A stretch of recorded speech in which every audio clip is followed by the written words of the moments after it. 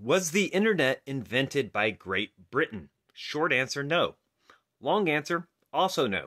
Sorry, Grammy boy. The internet was, of course, developed by DARPA, which is a part of the United States Department of Defense.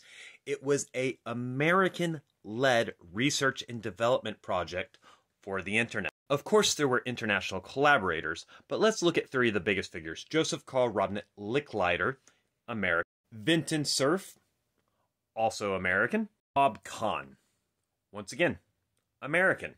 Now, why do Brits like Graham here keep claiming that they invented the internet? Well, I think I know why. This guy right here, he didn't invent the internet, though. He invented the World Wide Web. But to make things even funnier, Graham got wrong where he's from. He's not Scottish. He's English.